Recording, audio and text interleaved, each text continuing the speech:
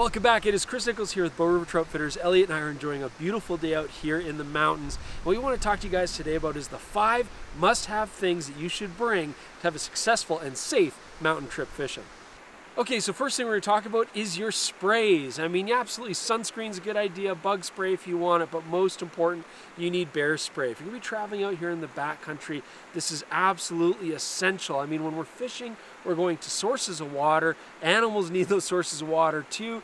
We're often going to be pretty quiet, but try to talk to yourself if you're alone, or talk to your friend if you're with them. Make some noise, but you absolutely want to have this in a proper hip holster ready to go. If a bear charges you, this is probably your best deterrent out there. Okay, number 2 might seem obvious, but you're going to want a fly rod, but we want to specifically talk about what kind of fly rods we suggest for out here in the mountains. So today, Elliot and I both got 3-weight rods, which is really nice when you don't have a lot of wind. It's perfect for the small creeks like the Old Man and the Livingston. It'll work for a lot of the creeks that you have at home as well. Floating line, 4x leaders, 5x leaders, that's about it. And then we're going to bring our flies. And we actually have some good videos out there you should watch on flies that we recommend out here in the mountain streams.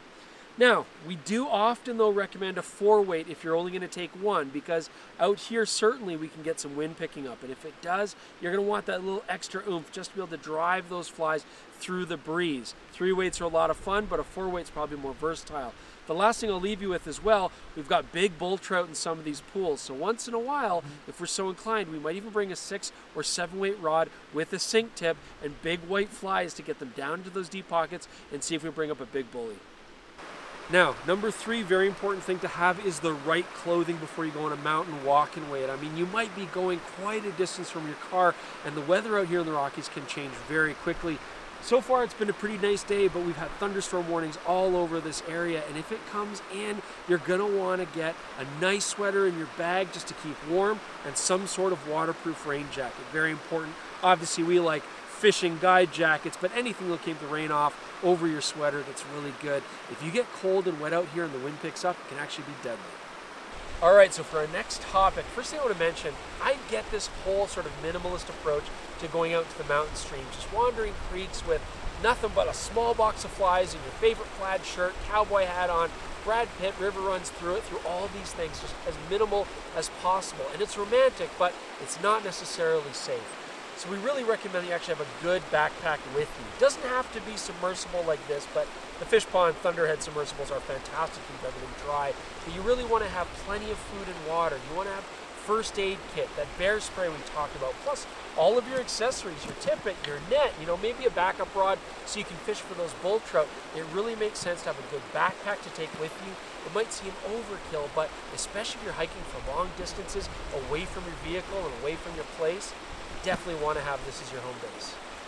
All right, number 5, must-have things that you need before you go fly fishing in the mountains: proper footwear. Look, I get that when you go camping, you might just wear your Crocs or an old pair of hiking boots or something, but if you're going to be fishing a lot of the waters we fish, especially when we enter into canyon sections, you're going to be fording the stream back and forth a lot, and you really do not want to have an accident out here, especially if you're alone. In fact, I just slipped today in the water. I'm lucky that I'm okay, but you have to have proper footwear. So I get that fly fishing boots are expensive, but you want a good pair.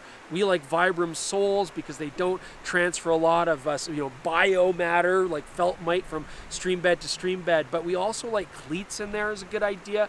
And you don't have to get fully wadered up. I mean, we're just wearing quick dry pants, but there are boots that are made specifically for wet wading, or even just with a pair of guard socks that you can fold up, put the boots on, and then fold those down and fish in shorts if you want. Regardless, make sure that your boots are made for fishing and keep it safe out there.